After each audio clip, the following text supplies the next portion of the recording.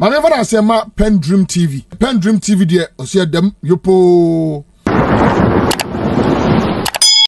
Memo about the PENDREAM TV so much and any day they can out here. I best subscribe to your channel and no click a bell and so said the news to our sons a bit me I can in terminal tea.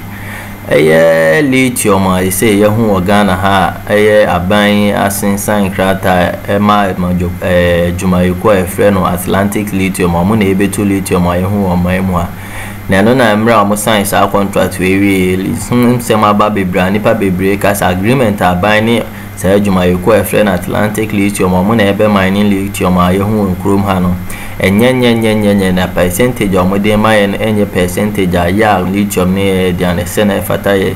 Nanona Murtala Mohammed, our MP Ababon Tiabeka said Dabi. Sa lithium agreement no minister minister for lands and natural resources S3nse sign na 10% Atlantic lithium or move to lithium no. Edi amaye na enya papa S3nse deserve better than that 10% no. Na no na one honorable slide Tetteh Asia or Metro TV Good Morning Ghana so ene o chire ma ene o ma slide Tetteh hu say Abandonway agreement or money Atlantic Lithium akoye se omobema Ghana 10% pe no enya D0esn't fataye man Ghana men katabre yonkwa video. This will be a pioneer lease of lithium that we are having with any entity, and therefore you cannot arrange a particular royalty rate with one particular entity or company and then another company comes to do same and then you want to have a variation. That is why civil society organizations and other people are calling that the minister should have looked at the same law, that is the same Minerals and Mining, Act 703 of 2006, specifically Section 110, subsection U, which says, among others, that the minister can or may regulate through LI to prescribe a specific royalty rate. So what the minister has provided, the 10%, is not specific. The same section, the same act, provides an opportunity for the minister to bring an LI to Parliament in terms of determining a specific rate for this, such that if you have another company that is coming to engage in the same, mining of lithium in this country, then you can have a specific rate that every company that comes, this is how much you are going to pay. And for me, that is problematic. And you have civil society organizations who have raised issues on this nature. Again, another issue that indeed is making people to wonder. And I'll come to a point of the statement made by the former Chief Justice. The rush by the ministry to do what they did.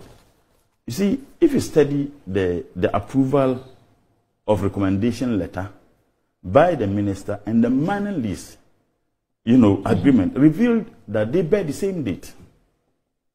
Annie, the approval letter of recommendation by the minister and the mining lease bear the same date. Oh. Just go read the approval letter, approval letter by the minister and the mining lease bear the same date. So is it that they looked at the approval on the same day and the lease bear the same date? These are some of the questions people are asking. What is gailing in all this? The 20th day of October. Yes. What is gailing in all this, Annie, has to do with the statement made by the former Chief Justice. He says that he is happy that this thing is opened to discussion.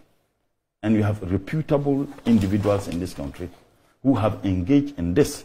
By the way, and you don't need to be an expert in mining to be able to proffer a solution on this issue. You just need to have common sense. You don't need to be an expert. Now, if you listen to the former Chief Justice, she seemed to be accusing some individual or entities of taking bribes. Read the statement she made at the IEA program. And for me, that warrants an investigation by the Office of the Special Prosecutor. And I want to use your medium to call on the Office of Special Prosecutor, whose mandate is to investigate corruption, more so political corruption, that such a statement was not made by just any individual. So let me read this one, what my producer provided. The Chief Justice of Akufo has reiterated her stance on the Ghana Barari DV Limited deal, arguing that the country will forever be entangled with the International Monetary Fund, IMF, if it continues to sign similar agreements on the other natural minerals. She bemoaned that the country's pensions for loans, or pension for loans, from the IMF since independence, despite its natural resources. The former Chief Justice said, gold, diamond, oil, bauxite, those are what we call traditional minerals. All these have been there. Since we became independent, we have been going to the IMF, borrowing with all kinds of terms, and we ask ourselves why. There is this adage that if you are doing the same thing, don't expect different results. If this is how you are going to continue to exploit and extract your resources, or your natural resources, don't expect to be free from the IMF. It becomes like a cyclical malaria. So she called on the government to learn from the other countries that are exploring lithium. We should, quote, we should be exploring each year. We should be looking at similar situations in terms of resource availability, resource finding, and what they are doing. That is what we are saying. We don't have to go back into the royalties, she opined. So her ladyship further suggested that Ghana should leverage on the money market. She charged the various appointees to do their homework well in order to make proper recommendations to the states. There are so many variations, modules, which somebody should do their homework to be able to be in a position to recommend a number that will suit Ghana, with all the figures and all that, and all that is in it. Simply ask yourself the question, is this formulation of an agreement for the exploitation of our national wealth as good as it could ever possibly be? The former Chief Justice asked. And this is another part, that's another part of strong-worded. I would urge your producer to get that bit. The statement she made at the IEA program. I mean, I think that for me, this one is virtually we have the videos. I am not so sure. Okay, I think we have some videos. Let's play and see if we can get that side so I'm saying that statement for me is huge. That she's suspecting that someone is benefiting from it. If you listen to the statement or read the statement she made, clearly there are a lot of questions that ought to be asked. And I'm saying that if you look at the rush with which this thing is done, that for me is problematic. She also suggests that she thinks that Parliament should not ratify this. I don't think that there could be anybody better positioned in terms of looking at the legality of the issue we are discussing here in the matter of those who have taken positions, as you mentioned, Sam Jonah and others on one position, and the former Chief Justice and lawyer Okudzeto on the other position. There are legitimate questions, and I think that they ought to be looked at. Look, we agree that the Constitution allows any minister or government to enter into such arrangement with an international entity, but they need to come to Parliament for ratification. And that is where I think there will be a huge problem. So yes, 10% is an improvement. 10%, which is an improvement on the 5%, was the basis on which the likes of Dr. Kovna Donko said this is a very good arrangement. If you read the position of Mr. Sam Jonah, he seemed to also be suggesting that if you're able to negotiate it from 5% to 10%, then it will be better off than the arrangements we have earlier. Are you getting what I'm saying? No, yes, I've seen this. Okay. I've seen this. I was actually helping Sly since he didn't. I've seen this, but you read the statement he made.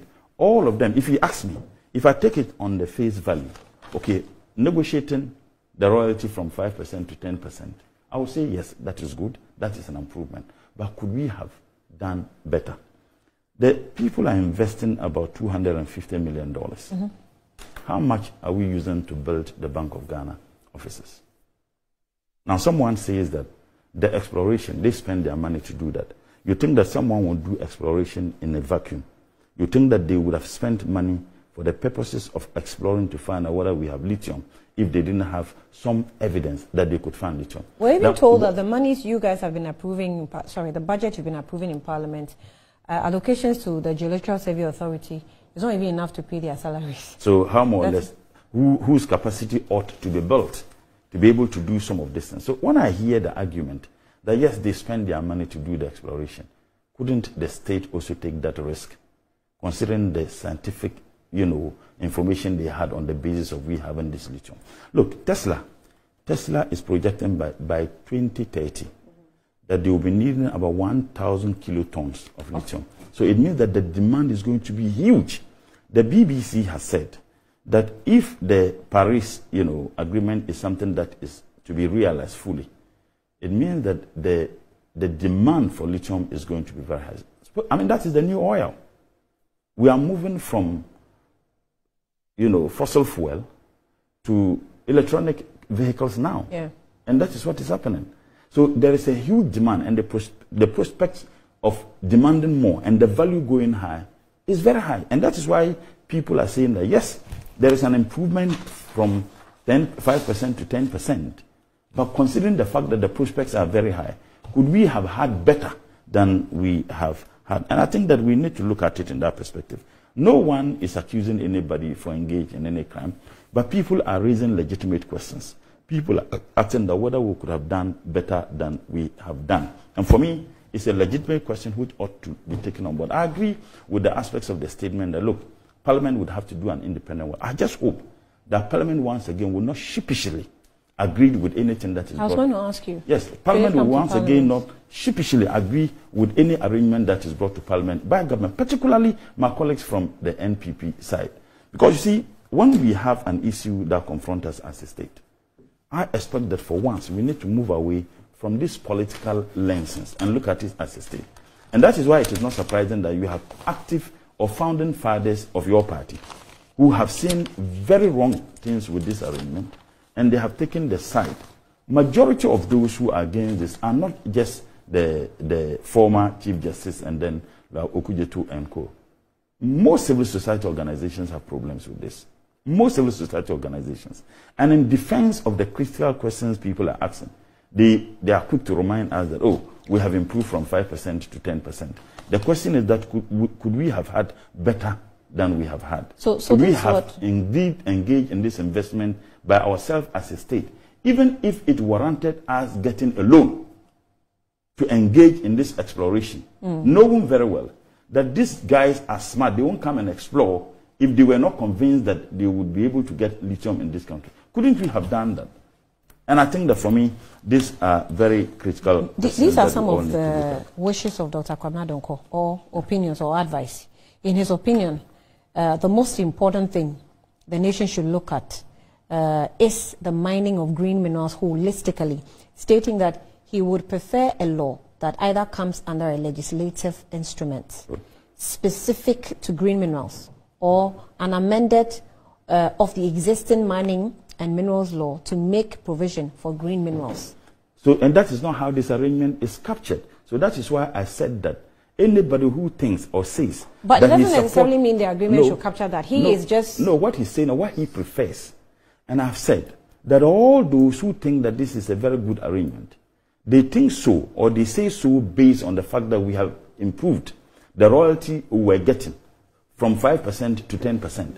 But if you read further, his position is that, look, we need to do ABCD. The question is, have we done the ABCD? And that is why I said earlier that the minister should not have looked at just Section 25 of the Act 706 of 2006. He should have also triggered what is captured in Section 110, subsection U, where he could bring an LI to Parliament, demanding that we have a specific rate of the royalties that we will get. Because, listen, tomorrow if there is another entity that is prospecting in another part of this country and we gets lithium there, are you going to say that because we couldn't arrange this one better, because we had just 10% of this one, we're going to have yours maybe 15%?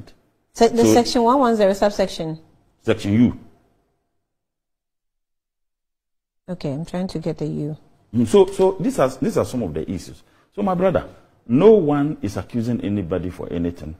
What we're simply saying is that we should look at best practices elsewhere. Surprisingly, the minister was also forms of application and licenses to be made or issue under this act.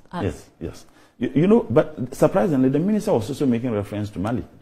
One of the reasons why there is a truncation of democratic rule in Mali, which is now being headed by a military junta, is because of arrangements such as they have. Yes. So for you to quickly tell us that, oh, if you look at the arrangement in Mali, ours is better. You look at the arrangement in, was it another Guinea or where, ours is better. That is not what we want to look at. Yeah, but if he... That is not what we are looking at. He references Mali and says the arrangement in Mali is better. No, arrangement ours is better. Ours is better. It's fair. Because it's because of Mali's situation that has brought them to where they are today. Ours is not fair. If Mali, they were comfortable with that arrangement, they wouldn't have been taking a decision now to more or less cancel and nationalize some of the arrangements they have had with France. Everybody knows that most, in fact, if not all, of the Francophone African countries, they are still under the subjugation of France. And the kind of arrangement they have in terms of the extraction of their minerals is just laughable. So for you to tell us that because these African countries, most of whom are French-speaking countries anyway, that the arrangement is this and ours is better, we should celebrate it. That is why I say it's a mediocre at best. Frankly speaking, we could have done better. We could have arranged it better. This rush in signing this, for me, simply doesn't make sense. And that is why I think that there are some concerns raised by distinguished individuals in this country that this deal ought to be looked at. And I hope that Parliament will not rush into ratifying this, except that we are provided with better particulars as what informed this 10% the minister had, without triggering the other aspects of the law. Yesterday, I